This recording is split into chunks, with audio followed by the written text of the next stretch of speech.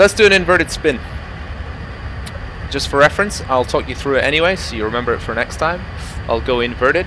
I'll try and maintain that attitude now. I'll basically stall the aircraft by pushing forward on the stick, and then I'll do, let's go right rudder, and then we'll just get into a nice little inverted spin.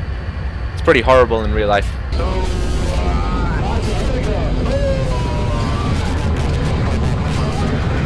I mean, it's really, really unpleasant. And to get out of it, I'll do full opposite rudder, neutralize the stick, maybe just pull it back a tiny bit. There we go. Now I'll apply thrust.